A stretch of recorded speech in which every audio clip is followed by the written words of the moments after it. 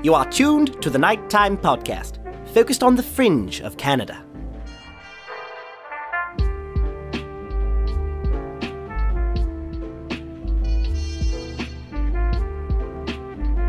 Jack Luna, I'm absolutely delighted to have you on the show today. How you doing? Good, man. I'm delighted to be here. I'm a huge fan of the Nighttime Podcast. Been one of your fans from the start, buddy. Thanks, man. Without offending any of the more sensitive listeners, introduce yourself. Tell me a bit about you. Without offending them, I have 2 kids.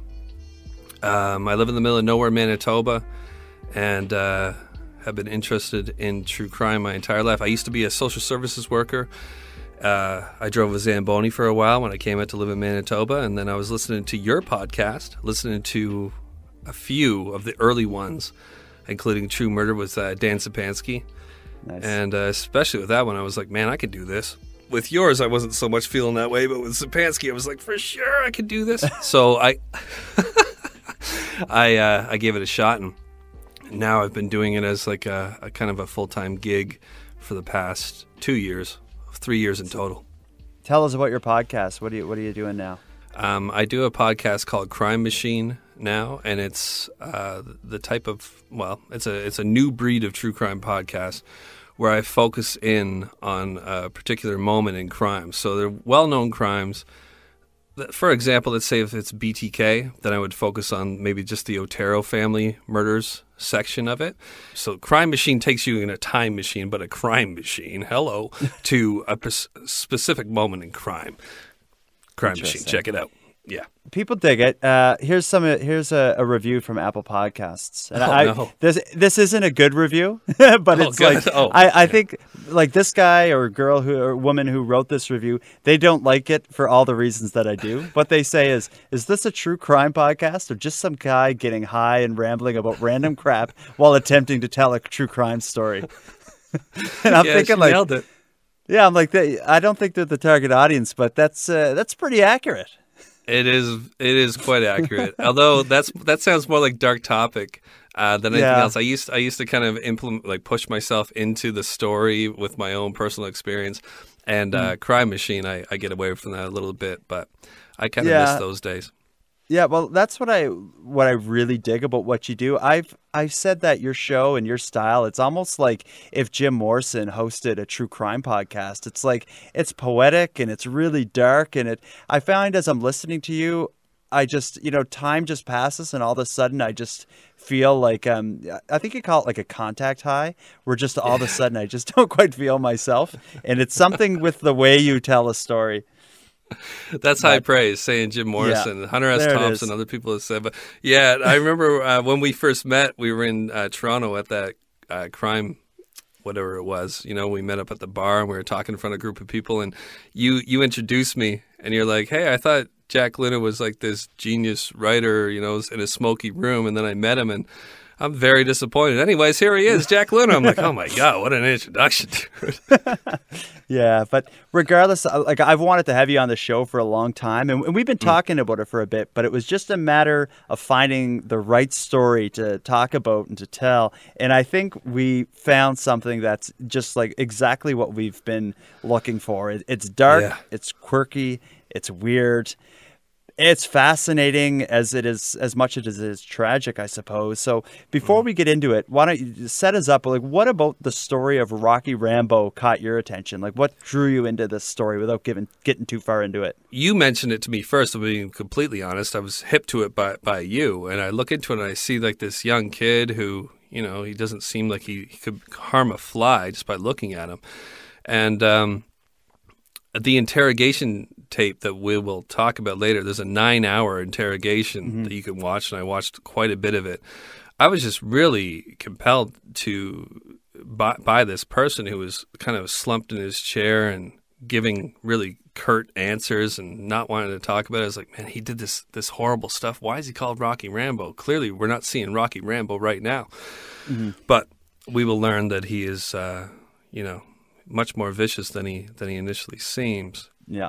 Well, I figure the best way to get through it is basically the way I see it is it's best for us to probably follow along from the point of the view of the investigators and basically tell the story that way. So the story will start on a September morning in 2017.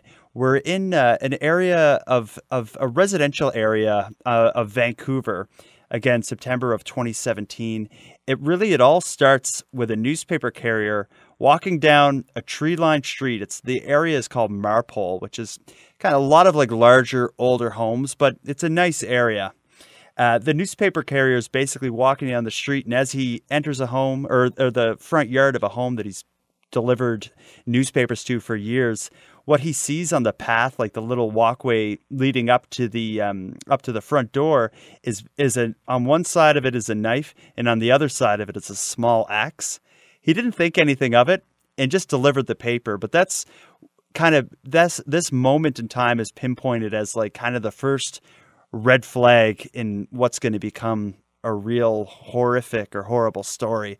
That newspaper carrier walks off, but shortly after, a guy by the name of Anthony Purcell, he shows up at the home where he's checking on a coworker. He works as a occupational therapist, I believe, and one of his coworkers who was supposed to be at work that morning didn't show up. He's showing up at her home to see what's going on, and he walks past that same knife and that same hatchet, not noticing it, goes to the front door and opens it to peek his head in to see if she's in there. And what he finds is basically the obvious signs of struggle, but more than that, he sees a kitchen with a floor that's just drenched in blood. Counters, cupboards, the whole thing is just splashed in blood. And that's when he does the obvious thing and leaves the home and calls the police. And that's really, I guess, where, from the investigator's point of view, where this all starts. Yeah, it's like the beginning of a horror movie, really. And it is like a horror movie. It plays out that way in my mind.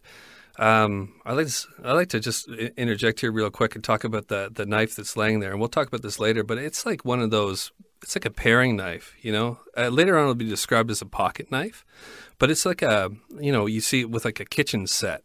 Out here in Manitoba where I live, it would be the type of thing I would use to like cut the rod off of all the bruised fruit they leave for the people who live in Manitoba. Like it's orange, and so that is there, and then you got this hatchet covered in blood, and like you said, blood everywhere in the house when the co-worker of we'll learn her name soon, but her name is Dianna Mah-Jones. Her home with her husband, man. Go ahead. Yeah, so after this person calls the police, any horror basically in the kitchen is just nothing compared to what they find. We learn a lot about the police officer and the investigators' kind of experience in the home, because eventually when this case goes to trial, they'll take the stand and tell a story that sounds pulled straight out of a horror movie. Basically, as they enter the home with their guns drawn, because they don't know what they're walking into, there's blood all over the kitchen floor, all over the cupboards and counters, as I already mentioned. They also see drag marks and bloody footprints, basically signs showing that someone was dragged out of the kitchen and upstairs into the second floor. As the police start walking up to the second floor to see what's going on, they can hear the sound of running water, and the whole area is just full of steam, almost like walking up into a smoky room. It's just very steamy. When they peek their head around the corner, they see the bathroom door open, and they can hear that it's the shower running. And obviously that's where the steam's coming from. But when they enter the bathroom and get a peek in the shower stall, what they see is the two bodies of the two elderly victims, the hot water running, again, just basically feeding a steam bath that encompass the second level story of the home. And right. And to say it's their bodies, without even getting into the results of the autopsy or what they found, it was the deceased male, Mah-Jones's husband. He had 103 stab wounds alongside hatchet wounds to the throat. And Mah-Jones similarly was gravely injured. She was deceased with a wound to her neck, basically. Right. Her throat had been sliced. So we're talking about like an absolutely barbaric, brutal murder. Yeah, a murder that I actually had a nightmare about a couple of days ago. So Dianna Mah-Jones, 65, and Richard Jones, her husband, he used a walker to get around, 68 years old. After learning about this, I had a nightmare about it, man. And here's what it was. It was about the situation you just described, but I was like an investigator, and I was walking up and I could hear the water running, and there was the steam as you mentioned, and I come in, and that shower stall is full of water, and there's two bodies bobbing in it. And it's like the killer had flex sealed the everything, like the seals, and made it into like a Harry Houdini dunk tank, and the bodies was floating in it, man.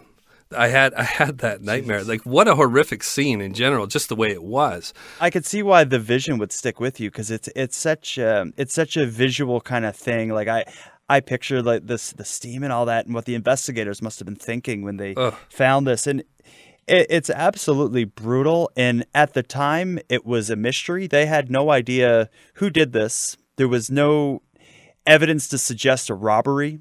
However, the one kind of glaring clue was that their vehicle was missing.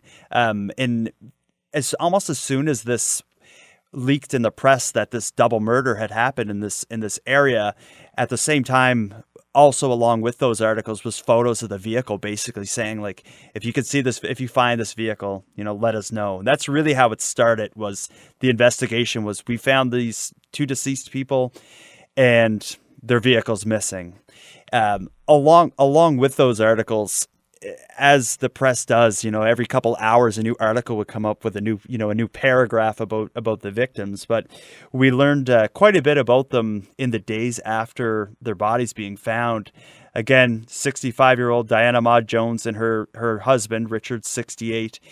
I've seen him referred to as disabled in several articles, but I've never seen described what his story was, other than he used a walker to get around and wasn't employed. But as a 68-year-old man, that doesn't seem out of the ordinary. But maybe there's more to it. But with the female, Dianna Mah-Jones, she was still working, very active. She was an occupational therapist and a well-respected one. She'd worked with the health authority for 35 years and was basically seen as a bit of a rock star in her industry. She's received all sorts of awards, was known for being able to basically like improvise and almost like design equipment on the go or on the fly in her job. She was like kind of like a bit of a wizard with this stuff. And if you Google her name, you'll find articles about the crime that ended her life, but you'll also find articles during her life basically applauding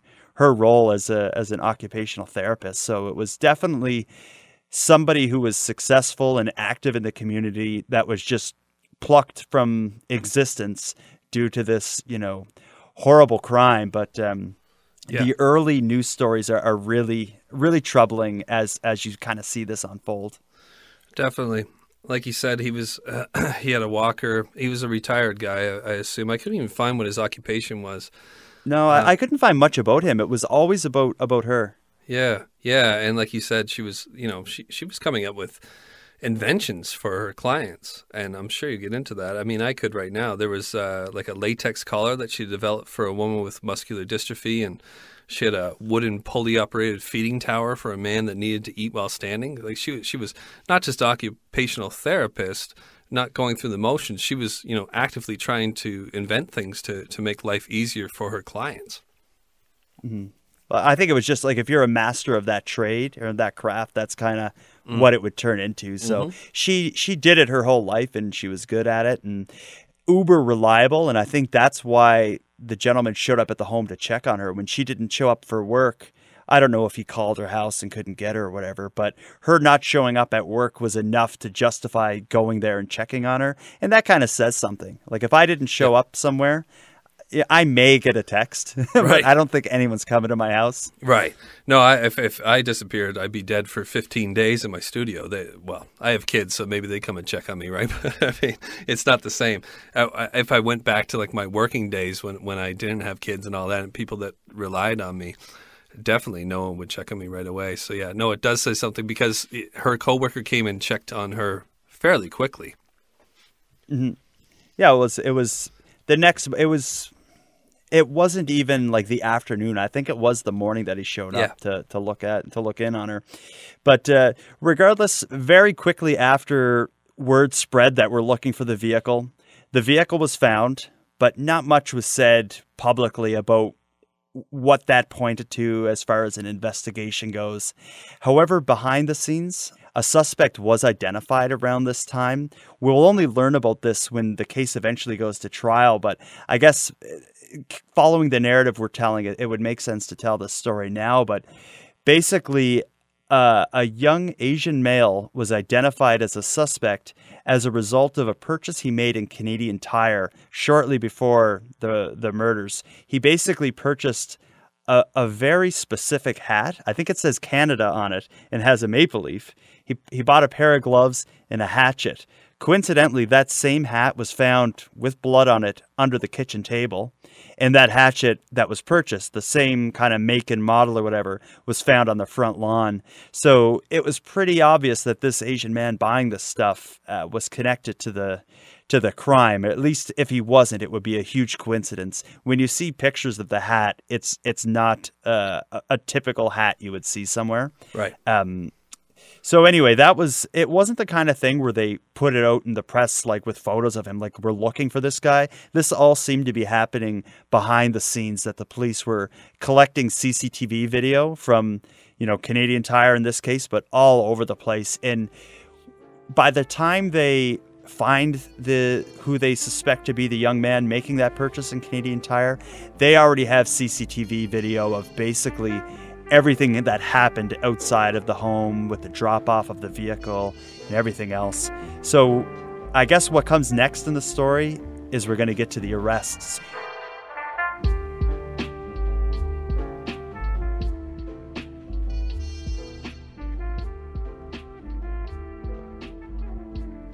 Some sense of relief in Marpole now that a suspect is behind bars. 25-year-old Rocky Rambo Wei Nam Kam, now charged with second-degree murder in the deaths of Dianna Mah-Jones and Richard Jones. The couple in their 60s killed 6 weeks ago in their home on 64th near Hudson. A police source says a hatchet was found on the lawn, and what was found inside had never been seen by first responders who needed help to cope with what they witnessed. The motive of the double murder, we still don't know. Cam is a Canadian citizen who was born in Hong Kong, and he had immigrated to Canada with his family as a teenager. In Hong Kong, he had trouble in elementary school and developed little in the way of a social life. A thing to note here, and this will become important later, is that he began gaming at a young age, kind of escaping from his troubles socially into the world of gaming. Yeah, and his family, it seems like he was kind of raised in a family where I'm expecting, I don't know for sure, but I don't believe his parents were around a lot. His dad apparently was an engineer who was never really around, and his mother worked as both an accountant and as a teacher. And in the interrogation, we hear Rocky Rambo describe his family, and he didn't have much positive things to say about either of his parents. He didn't even know what kind of engineer his dad was, and he described his mom as fake. And basically, when the investigator or the interrogator pushed him on it, what do you mean by fake? He basically summed it up with, like, she wanted me to do things that I didn't agree with. Yeah. So I guess reading between the lines, I can tell he didn't seem to have a good home life. And I guess maybe that makes sense why he retreated in video games. He had some siblings. He was the middle child of three. And at one point he'd lived with his brother in Calgary. And it was at that point he was educated. Rocky Rambo has a degree in economics from the University of Calgary. However, I'm kind of surprised he passed, because what I've learned and what I've read about his time in Calgary and his time in university was really when his interest in video games and kind of his second life within the world of the video games that he was interested in really intensified. He was apparently spending 10 to 14 hours a day playing video games, which is pretty intense. Yeah, that's all day. Yeah, and that'll become, like, as we get through deeper into the story, video games will keep coming up, and that's kind of why I'm talking about it now, just so people can kind of follow along with it. But basically, to put it in perspective here, as far as the timeline, Rocky Rambo, he moved from Calgary, where he was living near his brother, to Vancouver only 3 months prior to these killings. And he had no real reason to even be in Vancouver. I think that I caught a reason in watching that long interrogation tape was that maybe a small reason was that in Calgary, he didn't have a vehicle. And in Vancouver, you can walk around. He says this at one point. You can walk around and get pretty much whatever you need, and they have a better bus system. It just was like a more convenient place, an easier place to live. You'll find this with Rocky Rambo, which I should say right now, I don't believe that was his legal. He didn't make that his legal name. It's kind of like I have a neighbor from the Philippines, and when I introduced myself to him, he said his name was Fred. And I was like, dude, there's no way your name's Fred. I call him Mr. Flintstone now. We're buddies, right? And I read that as well. But I've also read that his dad was a huge Sylvester Stallone fan and gave him that name. What's your date of birth, Rocky? 1992, August 2nd. Okay, and your full name, Rocky Rambo Wei Nam Kam. Yes. Yeah, you're laughing. Why are you laughing? I don't like that. Oh.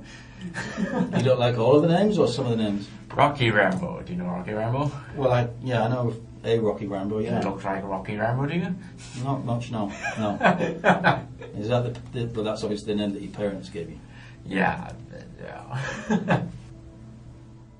Basically, what we do know for sure is that he had an incredible interest in video games that was all-consuming, and that he had no real ties to Vancouver, be it friends or family, at the time that this crime occurred, and that he's accused of being involved in it. Yeah. And that's really where we're at when we get to the interrogation. And the interrogation, you've already mentioned it, it's a 9-hour-long interrogation that is at times very hard to watch, because I feel like Rocky Rambo maintained composure where the interrogator didn't. The interrogator seemed like sincerely upset. She was grilling him and was all over him. If anything, he was just kind of annoyed by her, but she seemed like she was kind of losing her cool more than once. Where in the initial interrogation, he denied any involvement, denied having ever seen them, denied ever knowing them, despite the fact that the interrogator's presenting him with evidence basically saying, we have your DNA on the scene, her blood is on your glasses, and on Rocky's glasses. So they had, there's no question. I think she told him there's a 1 in 650 million chance that it isn't you. And that was there. Yeah. And he denied it, but anyway, what were your thoughts? Because I know you watched a lot of the interrogation. Yeah, well, I'll go back a little bit here on this because with the surveillance tape from the Canadian Tire, watching his movements within that, when I was a kid, because I would steal when I was like, 10 years old, 12 years old. And if you steal something, you kind of walk around too long and you're probably going to get caught because you're like a little bit nervous. That's the way he was walking around. It was very childish.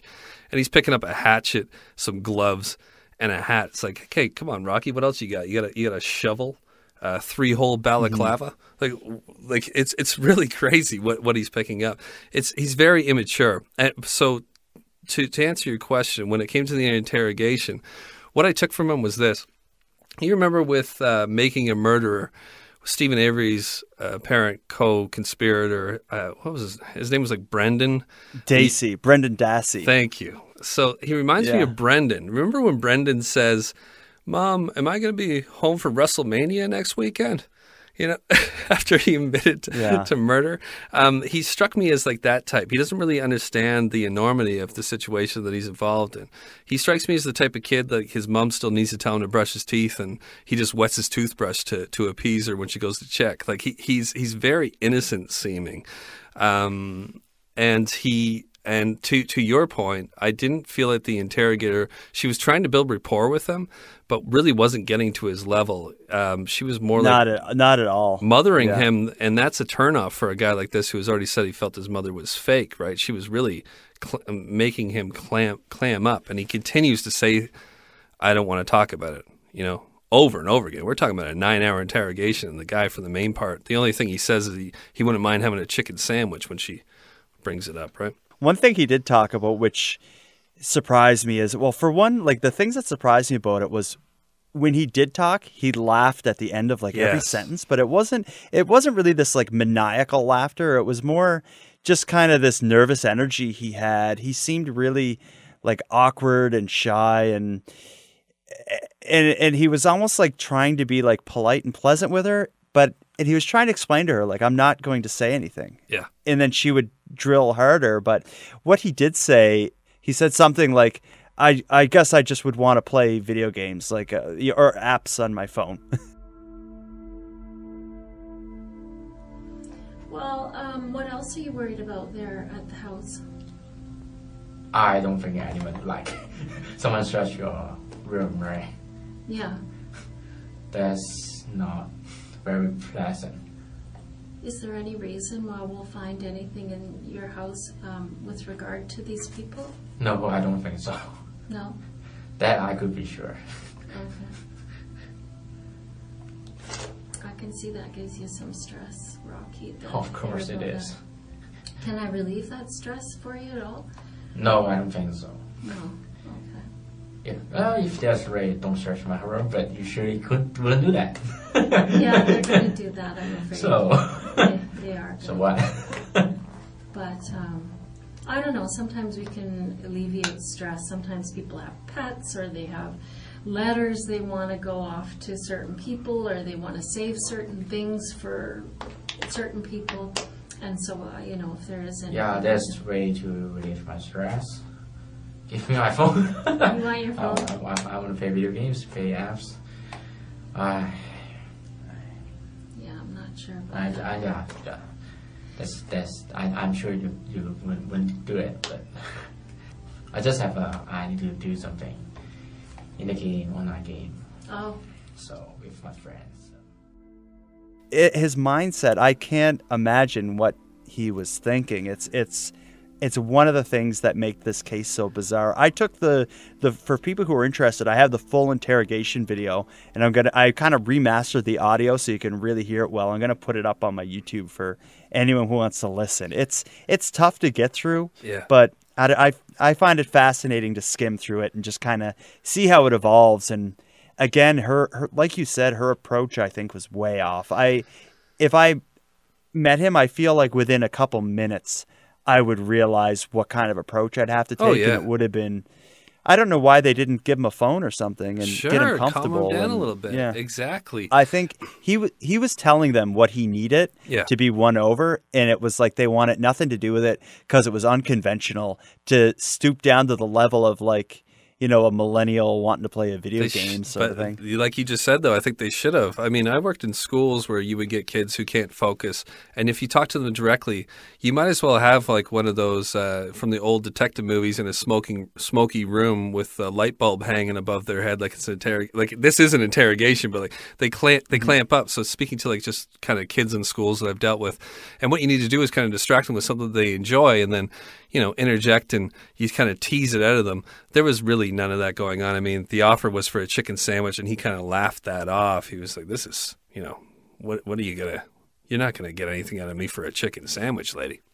Yeah, it was a complete waste of time because they really didn't get much out of him. But anyway, at the point that he's arrested, as you said, it was initially with 2 counts of second-degree murder. The public would know very shortly after that things were even worse than they seemed initially. His charges, before it went to trial, were upgraded to first-degree murder. We learned during the trial why that happened. Basically, the prosecution felt that he prepared for the attack far in advance, and I think it was due to internet searches. Apparently, when they searched his home or his apartment and went through his stuff, on his internet history, he had searched Google searches related to crime scene cleanup, tasers, what drugs would knock people out. Yeah. So it looked like he was planning something. Mm-hmm.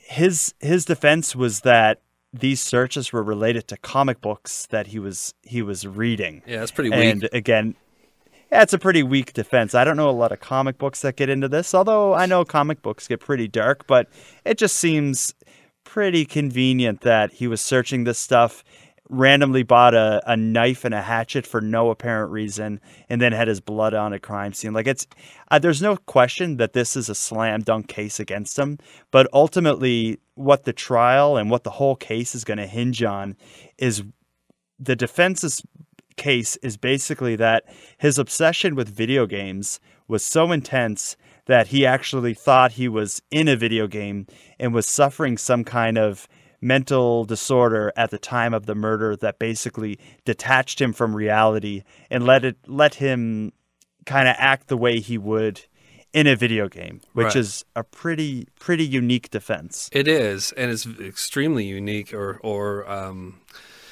Like they're really reaching here when you watch the interrogation tapes. This 9-hour thing, he doesn't mention that once. When she's asking him why'd you do this? Why? It could have been pretty easy for him to say right there, I don't know how to, like, they keep on saying that he doesn't show any remorse for what he did. That's fine if you're going to go with this defense.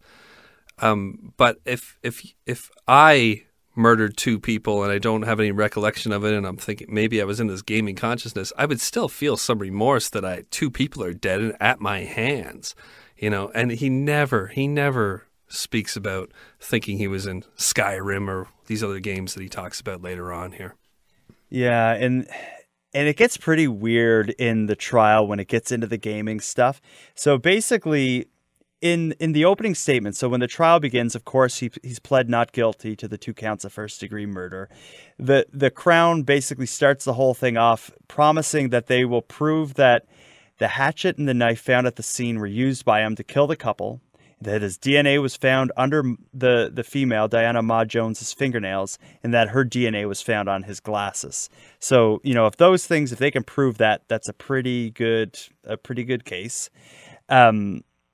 They also claim that the crimes were premeditated for the reason that I described, those internet searches, but also because he bought the weapons well in advance, and that he actually, when they pieced together kind of the timeline of what happened using all the CCTV footage that they got, it appeared that he was in the house in hiding when they arrived, which again is a sign of premeditation. So the Crown's belief is that his motive, quite simply, is that he wanted to experience killing someone, and they claim that in their case they're going to be able to prove that. And that's really where the trial starts. Now, the kind of the evidence, the way they presented it was in sections, and I think it was a really good argument to support their case the way they presented it. They start with the DNA evidence against him, which again they mentioned in their opening statements, and I just alluded to there, is that Cam's DNA was found on one of the knives, which was the knife that was purchased at Canadian Tire. So that connects him with the purchase at Canadian Tire and the crime scene.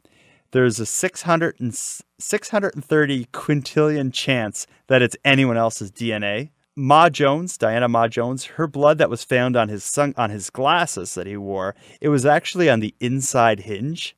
So there must have been a lot of blood on the glasses, and he probably washed it off, but left that part within the hinge. Rocky Rambo's DNA was found under her fingernails. Again, she was left in the bathtub with hot water blasting on her for a couple hours. Underneath, so her body was likely washed of a lot of the residue that was left behind, but under her fingernails, she had Rocky Rambo's DNA. And people who spoke to the press said she was she may have been 65, but she was tough and feisty. They say she wouldn't have went down without a fight, and so she likely got a good claw or scratch in on him. But oh yeah, she definitely did. She was strong. Like, she came back from a dance class that night when she came home. She, besides being involved with, like, it's a physical job that she's doing as an occupational therapist, but she was in shape, and obviously she fought for her life. Yeah, and regardless, like that DNA, like when you think of a trial when it's killing someone with your bare hands, like you're expecting to see DNA evidence used, and when there isn't any, it's almost like it creates doubt. In this case, like not only was the DNA evidence used, but it was like it kind of tied the whole thing together because it includes the purchase at Canadian Tire, and it connects, it connects them all together. So it's very solid. They back it up and create their timeline with all the video evidence. So again, the investigation early on, like what they must have done was just scoured the neighborhood and its businesses and got every bit of CCTV footage. What they present in court during this trial is almost like a scrapbook of little pieces of video that show every aspect of it. I'll just kind of walk through what they displayed during the trial, and you jump in if you need to, or if you have anything you want to add. But basically, the night of the murders, the video starts with a man they believe to be Rocky Rambo. This is just before 6 o'clock. He's basically roaming around the streets. So they see him just crossing random intersections. I think it was video from buses. I guess buses have cameras. So it's just random short clips of him just like walking around. Next video is Mr. Jones using his walker in a liquor store. This is about 6:15. Shortly after, about 15 minutes later, he's walking from the liquor store towards his home. So we see the video of that. And he is an old, fragile man, very slowly and carefully making his way down the road. Next, we see about a half hour later, Dianna Mah-Jones. She's leaving her dance class. About a half hour after that, she's at a Costco. It's now 7:30. Next, we bounce back to Rocky Rambo walking. Again, a bus catches him. He's walking very near this house, the house where the crime took place, at about 8 o'clock. So about a half hour after she was at Costco. The next video is about a half hour after that. It's now 8:38 p.m. And basically, we see a white vehicle pull up and stop on the side of a street, and a guy get out of the street and walk off. And that's their vehicle. And they believe that's Rocky Rambo walking away. So when you look at all of these kind of clips in order, basically we see them going about their day, him roaming around aimlessly. When and following the timeline, she would be showing up after he was in that area. So it's likely that he got inside the home, was alone with the disabled 68-year-old Richard Jones, likely ended her life and his life, and I'm thinking she probably walked in as that was happening or after it went down. Okay. That's kind of the way I see that. The way I see that going. Yeah, that's strange to me because that's how the Crown is presenting it, and I understand why you're saying that as well. But we'll get into it a little bit later on. But he doesn't claim that's the way it went down. Mm-hmm. He says that he came across her as she was unloading her groceries and then kind of like followed her into the house, is the way that I understood it. And murdered her with a slice across the throat once she got inside, and then heard her husband coming, hid, and stabbed him multiple times. Here's what I stop me if I'm getting ahead here, Jordan. The only thing is that we should just say is that during the interrogation, he denied any involvement. However, in the trial, he'll take the stand and tell the whole story. And this is his version that you're describing now. Perfect. So yeah, to go along with what I'm saying here is the way I see it, he's roaming around. He might have spotted her previously in my mind. Some of this video footage, not only from buses, but from houses that have security footage too. So we see Rocky Rambo kind of walking around the area leading up to this. I believe from what he says later on in trial, and what you just spoke about, I think is what they were assuming before he went to trial. I'm not sure about that. But I believe he came across her, saw her as a really good potential victim, and pushed her into the house and murdered her and her husband. She is of Asian descent as well, right? Yes. And there's a thought that it's possible that she reminded him of his own mother, who he's described before as fake, and kind of set him off. He was fantasizing, obviously, to this point, and he took advantage of an opportune situation. But continue. We'll get into the trial, and we will talk about all that, I'm sure. Yeah, well, really, it's like what we see here is two rival stories. So his defense, will eventually put him on the stand, and he will bluntly and flatly tell his story. The prosecutors believe it was this premeditated attack. He was in the home before they showed up and, and did these things, where his version and the defense's version is a different story. So I don't know, like the truth is going to be somewhere in the middle. So there's two competing theories. One is him having a premeditated plan, and the other is his story. Now, people hearing this and thinking about him addicted to video games and having this senseless, brutal murder would think there could be chances of, mental illness being at play. The trial was actually stopped for several months before he took the stand to allow a full mental fitness kind of examination to happen.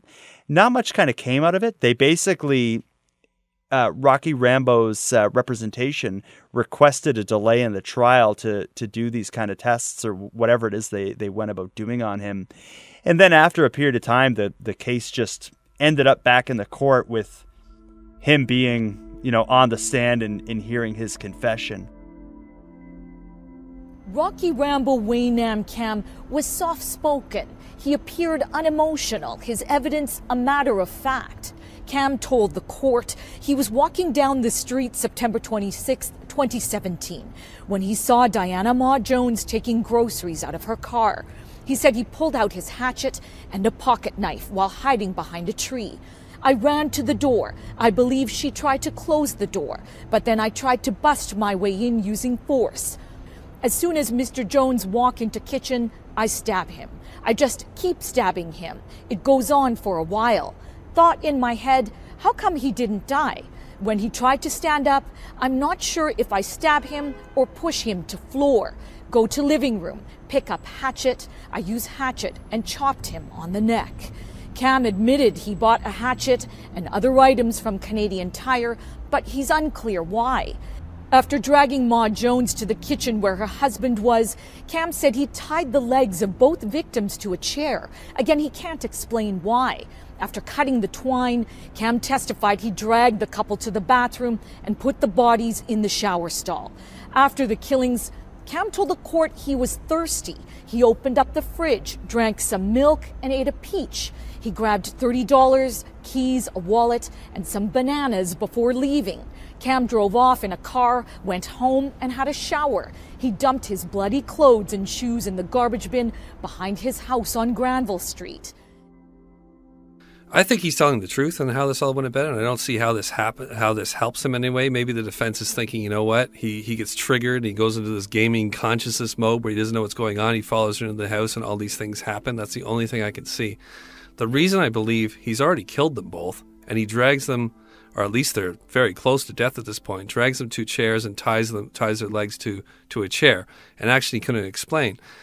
I think probably in my mind what it is that he had a plan. This fantasy was a plan. That was part of the fantasy. And it kind of went out of order. And his plan at some point was to have them tied to a chair. So he did it. But it didn't fit at that point. It was unnecessary, so he untied them. That's what happens in my head. Like, these guys always have a fantasy. And, of course, this hasn't all played out. And we'll never really know the truth from this guy because he can, he won't give you anything in this 9-hour interrogation. All he talks about is a chicken sandwich. It's hard to, but in my mind, it was part of the fantasy that he wanted to implement, whether it was in order or not. That's all I can see. That makes sense. I could see that. Regardless, he takes him to the shower, leaves him there, but he does something odd before he leaves. And I know you have something to say. Why don't you talk about after he lays their body in the shower, before he leaves the home? He goes to the kitchen and he tells the story on the stand, and he basically eats a bunch of their food. Yeah, he sits down. He says he's like super thirsty. So he drinks a glass of milk and he eats a peach before leaving the crime scene. And this rang a bell with me because BTK would do this after murdering people. I believe, well, there's quite a few people that did this. Serial killers, murderers that talk about sitting down and drinking and eating out of their fridge. Joseph D'Angelo, the Golden State Killer, many names, right? The original Night Stalker being the main one, would do the same thing. And besides it, for a guy like BTK, it became part of his ritual. He would even offer, I think he believed, Nancy Fox, he offered her a glass of water beforehand. But the reason why, when you look into it, is like when you have an adrenaline rush, your salival glands shut off and you start breathing out of your mouth. It's natural for a human being to breathe out of your nose. You're supposed to breathe through your nose. You start when this adrenal kick, you're breathing out of your mouth and it makes your throat dry and your saliva glands aren't working. It's all pushing towards adrenaline and you're super thirsty afterwards. And, that is... that's probably what happened with him here. That's why he sat down and had a glass of milk. Super thirsty because of the extreme situation he had just been through. Yeah, when you hear him like drinking milk and eating a banana and a peach, and I think he took $30 for some reason before he left in their car. Yes. When you hear that, it sounds so bizarre, but at the same time, I can almost picture him just like absolutely gasping for breath. Like he's been sitting in this crappy apartment playing video games for the last several years. He definitely wasn't in the condition to be dragging people around. No, and again, I'll go back to this. This play, what you just said right there, plays into my opinion that his story is true. That he wasn't in the house when she came in. I believe he took care of the stronger one first, which would be Dianna Mah-Jones, because her injuries are just a big slice across the throat and a carotid artery being sliced, right? Mm-hmm. So she's kind of out right away, and then he easily takes over Richard Jones, who's in a walker, and he stabs him 103 times. He's an easy target because of what they say is that he has a disability, I guess. That really plays to me as the true way that this went down. Because if he's waiting in the house, he's on a one-on-one battle with Dianna. I think that he's at a disadvantage face-to-face at the door. If he follows into the house, he's got her back, and he slices her throat, and he's on top. I think people were surprised that he took the stand, he went and allowed himself to tell the story, because it comes across as brutal and very cold hearing him tell, but it's a part of the defense's plan where they basically want to show him as being this kind of like socially awkward, isolated kind of guy who did like kind of a pointless crime that made no sense. And they get into then explaining their theory, which is, you've said it a few times, is they created almost a mental illness they came up with something called gaming conscience, which is basically when you think you're in a game or a video game and are basically acting out a fantasy is disconnected from reality. Defense counsel Glenn Orris told the court Cam suffered from a mental disorder at the time of the killings. He thought he was in a video game, and within the game, he attacked and killed the couple. Defense says Cam has no prior history of violence. I believe the evidence will show no motive, no prior connection between Cam and the victims. He's unable to explain why he did these acts. There does not appear to be logical explanations for what he did in the house outside of a game. Cam, who has an economics degree from Calgary, said at one point he was gaming 12 to 13 hours a day. I was reading a lot of the articles thinking, like, I don't know a lot about psychology or whatever.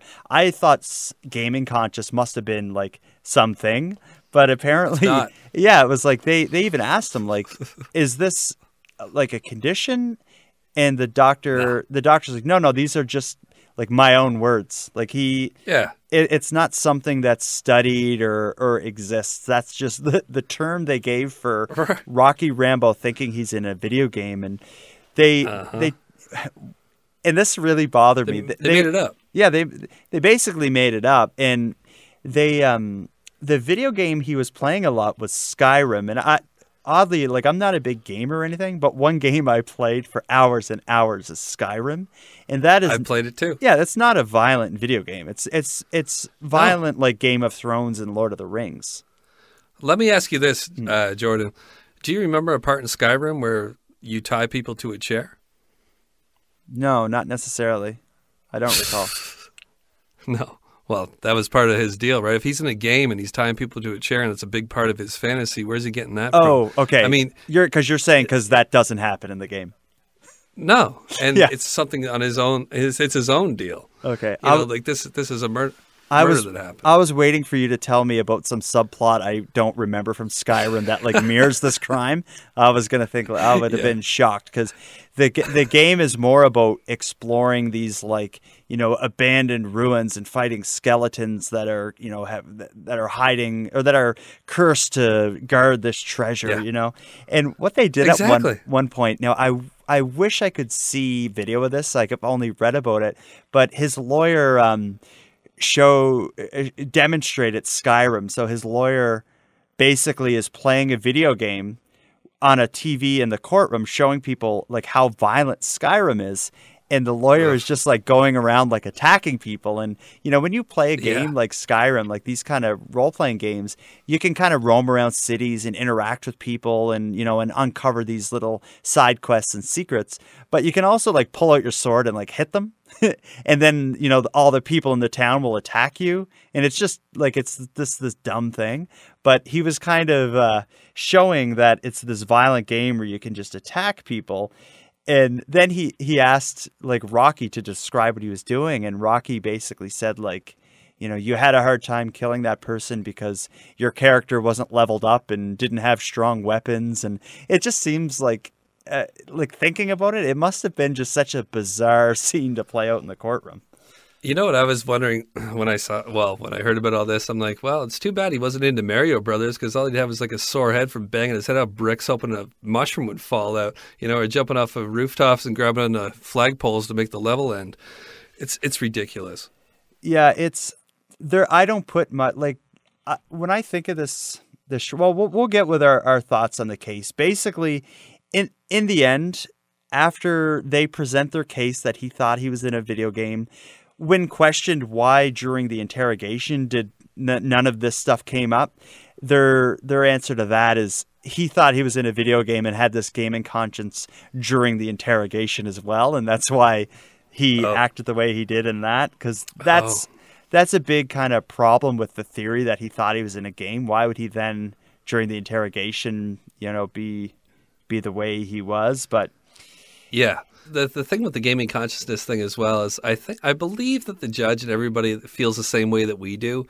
It's ridiculous, but they had to accept it, in my opinion, and other people's opinion as well from what I read, is that you have to accept it because if you don't, then later on it could be grounds for an appeal where you could get a new trial with that implemented, right? So you don't want to give them a second chance. So let's get this stupid theory out of the way and knock it out, smash it to the ground right now, so that it doesn't come back to haunt us later in the court system.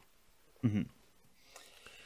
So upon cross-examination, when the Crown goes after him, they're basically asking him, if you didn't plan to kill someone, why were you roaming around with a hatchet, 2 knives, a glove, and a baseball bat? They ask him that on the stand, and his response was he kind of chuckled, and he said, and shampoo. Because apparently in his backpack he had shampoo, but he kind of giggled and the Crown kind of like, challenged him like, that's not like, do you think this is funny? Because he kind of chuckled after he said like, and shampoo. But my thing when I heard that is like, does he not realize that, if you were planning to kill someone, maybe you'd want to wash up afterwards and maybe it would make sense to have shampoo. Like I thought, the shampoo, almost when he listed the stuff, why didn't he say you had a hat, a knife, a hatchet, and shampoo? Like, what the heck was he planning to do? That's a good point. I never thought about that. I as well thought it was a kind of a funny thing. I understood why he was laughing at it. He actually replies to them after the Crown says, "Is this funny to you?" He says, "No, it's not funny.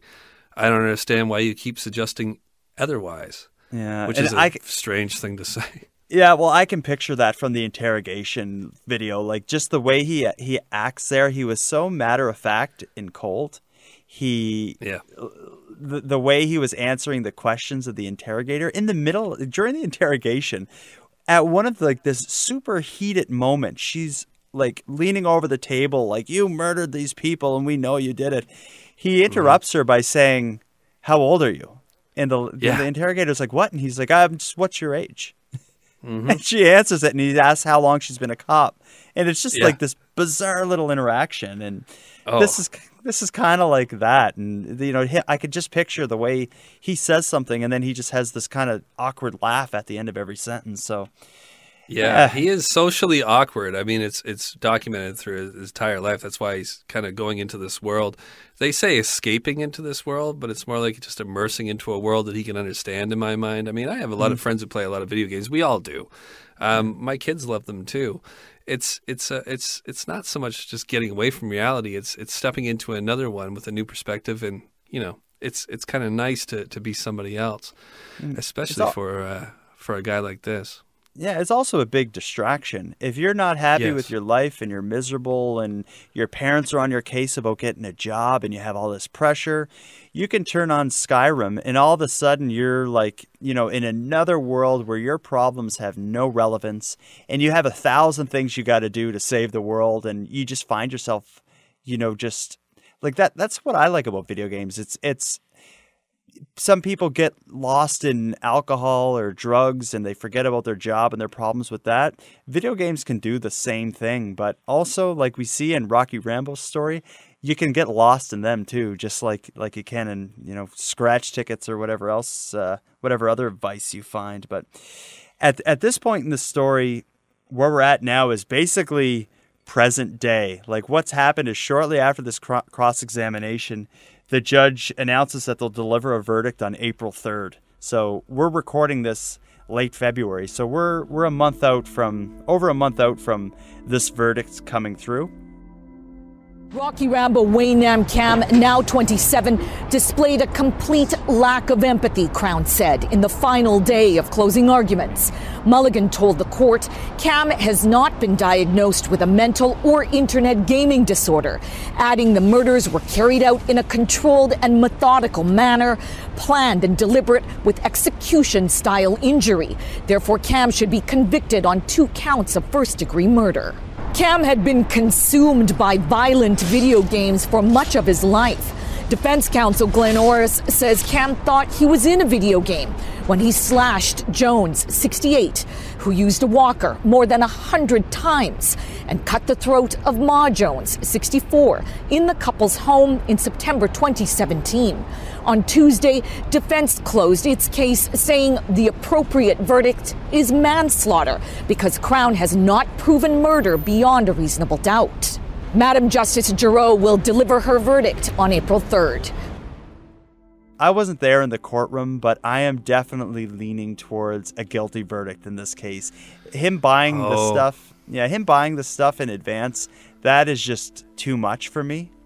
That alone, like, that shows premeditation. The thing for me is you know, if he's lost in a video game, when he's buying the hatchet and all that stuff, the gloves and all that from the Canadian Tire, obviously he's planning for this. Is he not in that gaming consciousness state right there? Why isn't he just hatcheting people out in the parking lot or the cashier? The reason why he's not doing it is because it's not a safe spot to do it. It's safe when he's in a house with 2 senior citizens. And that's not a gaming consciousness. That's not out of his mind. That's his fantasy being in a safe place for him to play out. Yeah, right. He has privacy in there to do, like, in their house. He has privacy. They may fight back a little bit, but he's got them. He's got where them. he wants them to do his thing. And there's something he says that to me is very very telling. One of the things he said when on the stand, when being asked, you know, why he did a lot of the things, why did you buy this? Why did you go in the house? One of the things he said was, where is it? He says, like I said, I don't think I killed Mr. and Mrs. Jones. I never feel any feelings. Like, I don't sleep at night. I don't feel guilt or any sadness or happiness. I don't know how to describe it. And to me, like, that little sentence is kind of describing someone who just has no empathy. And, you know, and if you have no empathy, you're capable of anything. Right. So you're talking about a sociopath, maybe even a psychopath, right? I mean, that's all he's really saying. Here's the thing with everything, man. It happens too. See, I'm from the land of Vincent Lee, 45 minutes away from me. I drive past it all the time when I go get groceries in a bigger town near my small town, where the Greyhound bus beheading happened with Vincent Lee, now known as Will Baker. And oftentimes, not just with that case, but with many cases when mental illness or these excuses like a gaming consciousness comes into play, it's like just because you have an explanation doesn't mean you have an excuse. Mm-hmm. And my fear is that we're going to get another excuse in this verdict. I'm all up. I understand that there's mental illness out there and people could be taken over by it and they can commit crazy acts like cutting a kid's head off on a Greyhound bus and eating parts of them and all that. I mean, I guess I understand that. What I hope doesn't happen here is the same thing that kind of happened out here, is that in a decade from now, we're going to learn that Rocky Rambo's back online. I don't think it's going to turn out that way. I don't see it turning out that way. He reminds me of Rocky Rambo in listening to his interrogation. Now, I don't mean to like reference my own stuff, but did you listen to the episodes that I did where I interviewed Lindsay Suvarnarath? Yeah, I did. Okay. Yeah, of course. Some of the things from the interrogation, it reminded me a bit of that. Like, she also was super cold and awkward and was addicted to video games, and like I couldn't help but, as I was listening to this story and watching that interrogation, I couldn't help but seeing a few similarities. Like I think there are people out there who just have, like, psychopaths or whatnot, where they just have no empathy. Yeah. And they can just go down these crazy dark rabbit holes and pop out every so often and do something like this. Sure. And that's what I think happened. I think this guy knows exactly what he did, and he's just not up for telling anybody how he feels about it. That's my opinion. I think the Crown's got it bang on. Me too. I hope so. It's a strange world we live in right now. I will. I mean, we're not placing bets here, but we'll talk to each other in about a decade, man. And I think that it won't be what you think it is. I think that he'll be out in 10 years. I think that they'll find a way. I hope not. Yeah. The thing is though, like, it's tough. No, there's no way around the fact. Like, in my opinion, I think he did it, and I think he knows what he did. But at the same time, I think whatever made him do it and is making him hide it is some kind of illness. And it's a complicated situation on how you deal with that. Just like the bus beheading, that person who did that wasn't making like a logical, strategic decision to do this for their own gain or something. If science and medicine can help those people, and can identify what's going on, it's a very complicated situation. And it's very much so. But here's, I mean, we could go on forever about this, but my thing with the Vincent Lee situation, with the Greyhound bus beheading, is that a lot of people are paranoid schizophrenics, and a lot of people have voices in their minds, but not everybody. Just the same as people who have bad childhoods and were abused and all that don't all become killers or serial killers. Not all paranoid schizophrenics that walk into the sun thinking God's talking to them end up on a Greyhound bus cutting a kid's head off. My thing is, like, you need to put them in a different category. You don't want to paint the brush that all people with mental illness are capable of murder, obviously, but the ones who have committed murder, let's pay a little bit more attention to them and put some, guidelines in place to make sure they're getting their medication down the line. And for example, with Vincent Lee, from what I've heard and what I've read, he doesn't even need to check in. That's scary, but it's such a big issue, especially here in Canada, because, like, I get that people with mental illness can fall through the cracks. There's not enough money to look after anybody, let alone the mentally ill. So it's such a complicated, big issue. Like, my opinion is what we should do is raise taxes by like 2 or 3% and put a ton of money into education, the school system, healthcare.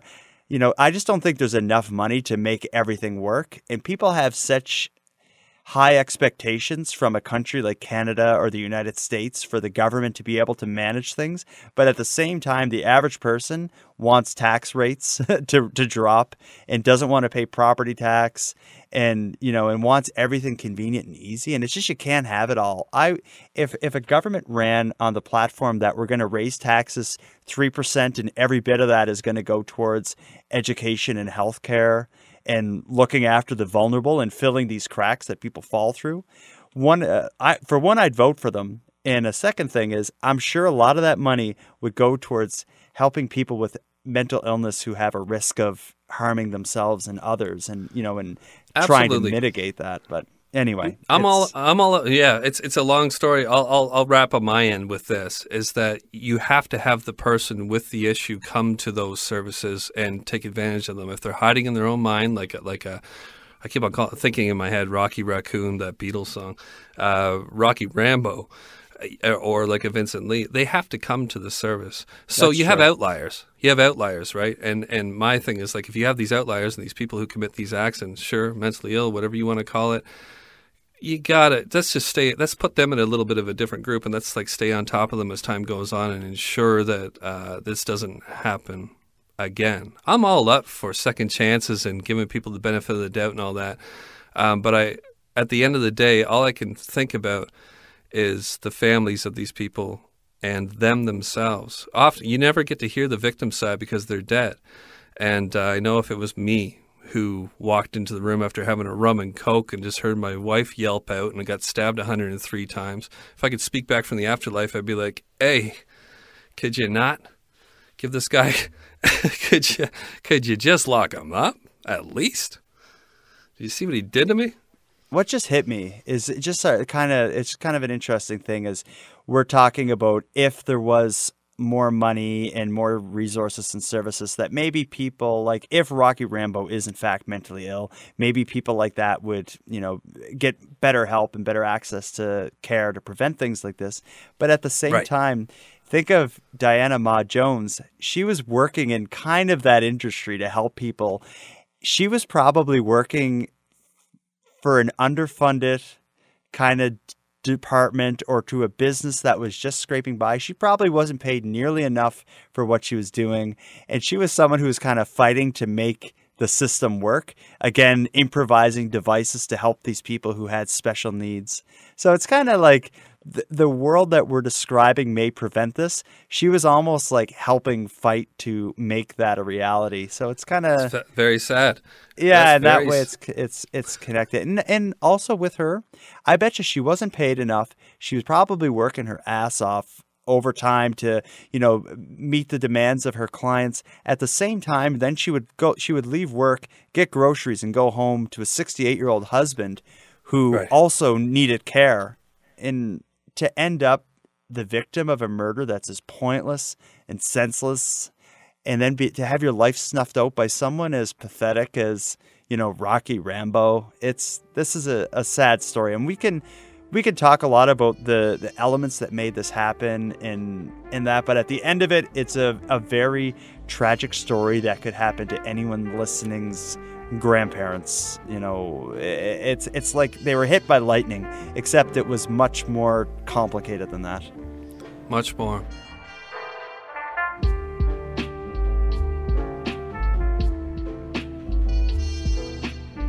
You're working hard on all your various podcasts. What's on the stove? Weekly, I do a podcast called Crime Machine. I already talked about it. I have a couple more projects coming down the line. The 911 calls with the operator, it's already been out on my feed, but it'll be out soon. And then I have another one called Subhuman, and I have another talent coming out. It's going to be called Crime Carnival. But mainly, if you follow me on Crime Machine, you'll be able to see everything else that I'm trying to do here. I'm Canadian too. I gotta keep on saying that I'm Canadian. My audience is like 95% American. Nobody seems to know I'm Canadian. So it's a real pleasure. A real pleasure to be invited on your show. This is just fun for me, man. What we're doing here.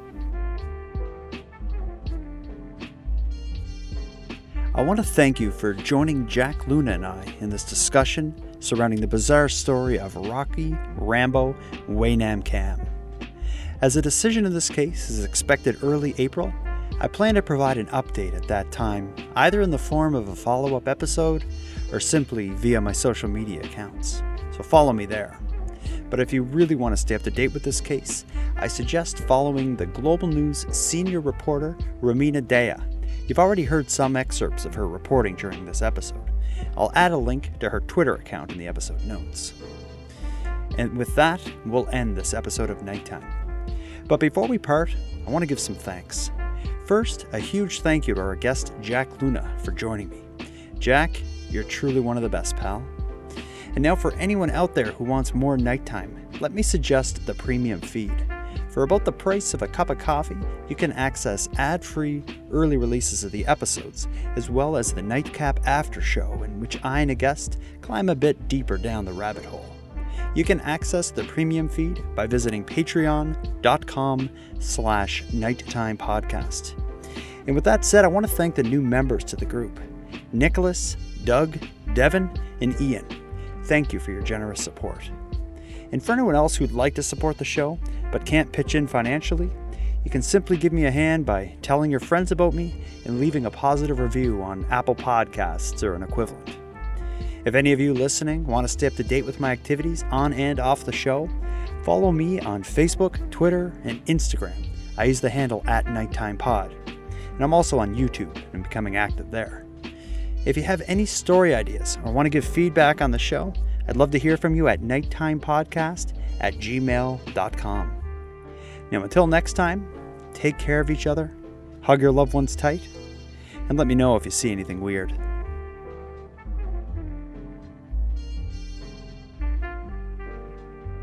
The Nighttime Podcast is written, hosted and produced by Jordan Bonaparte. Copyright Jordan Bonaparte.